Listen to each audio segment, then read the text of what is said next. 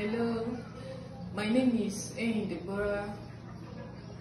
I'm an agripreneur, the CEO of Deborah Goodies. I'm from River State, Port Harcourt, Nigeria.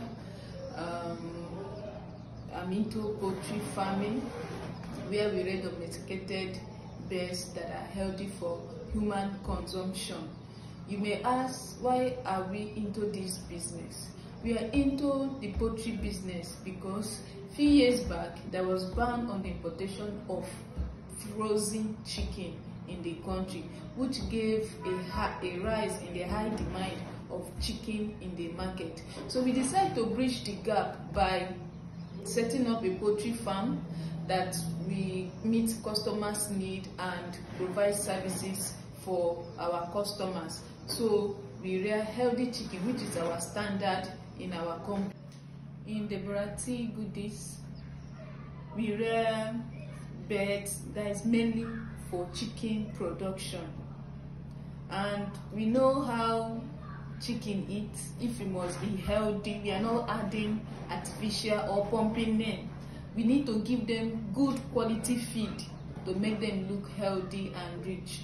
So we rear good healthy chickens, and we have live chickens, and can also process for our customers, and we also sell our manure.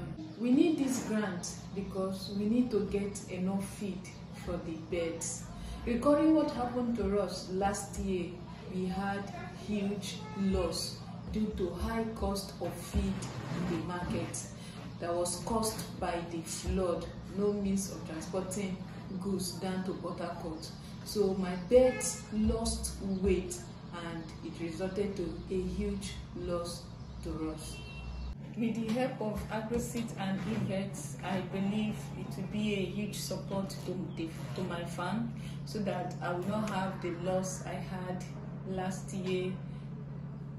The grant will help me to get enough feed that will also yield income for the farm and also help the business to boost, so we don't fold up, because feed is really on a high rate considering the crisis in the economy. So with the EVET grant, it will boost our farm.